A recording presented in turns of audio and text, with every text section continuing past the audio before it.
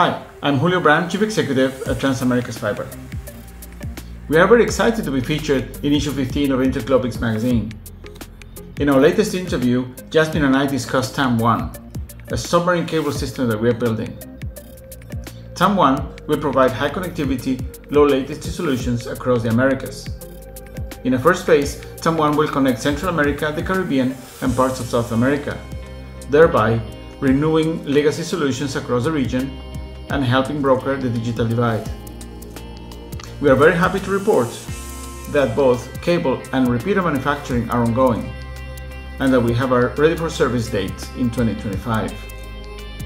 We are also working on further solutions to interconnect the Caribbean basin and to extend into Pacific South America.